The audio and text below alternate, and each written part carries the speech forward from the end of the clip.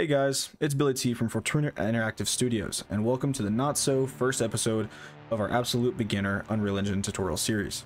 In this series, I will be showing you all the basics of Unreal Engine, in hopes that one day you can all create your very own games using Unreal. This series will also cover some more advanced and in-depth topics later down the line, but we will start with the extreme basics at first.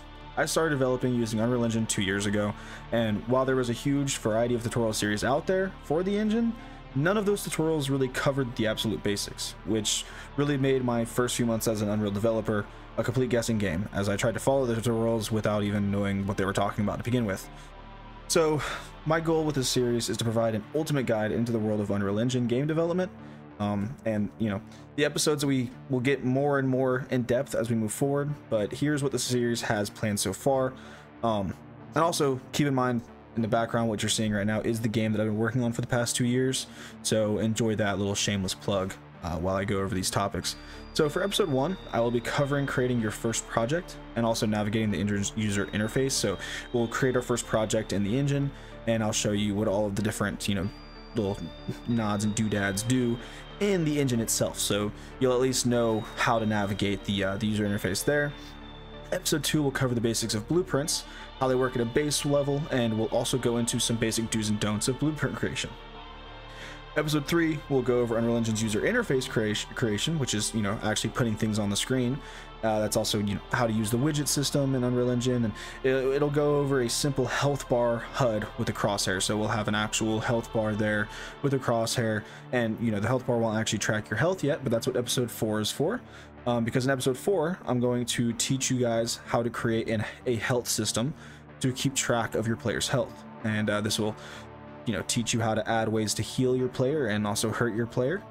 In episode 5, we will explore the usage of plugins and third-party assets. So third-party assets, plugins, assets, stuff like that you buy off the marketplace, or you can even get them for free in a lot of places. No tutorials really cover the do's and don'ts of purchasing those assets, because a lot of times you can look at an asset and think it's really cool, but in reality it's something you shouldn't purchase because it might only take you an hour to make yourself and you can save your money, or it's just in general a bad asset and you don't want to purchase it. So I'll go over some of the good plugins to buy, good assets to buy, and the things to look for in those assets, because in my opinion I think that's a very important part of developing with Unreal, especially if you're doing if you're a solo dev and you're more on the programming side and you want to do art, or if you're more art and you want to purchase programming stuff. It's very important to know those do's and don'ts. So I gotta keep talking forever, but then again I can't. So here's a list of the rest of the planned episodes. You're gonna see it on your screen, and there's more episodes to come, and they'll be planned and released after this initial list is out, but this is what has been planned so far.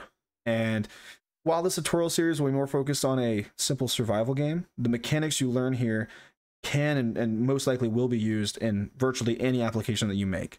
So, while I really want y'all to follow this tutorial series and have a good time with it, don't, be scared to venture out and do your own things with what you've learned here. And in fact, I recommend each and every one of you to follow this tutorial series with the mindset of wanting to learn, but not necessarily wanting to use here all of the code and everything we do here in your own projects. And the reason for that is because one thing I've always hated about some tutorial series on Unreal Engine, on YouTube, and wherever else you might find them, is a lot of them can guide you down these rabbit holes. And you watch the tutorial series and you follow it, and then it makes you think that there's only one right way to do it, and in reality that's just not true at all. It's the complete opposite. There's probably thousands of ways to do one thing, and some ways might be faster, some ways might be slower, some maybe look better than others, but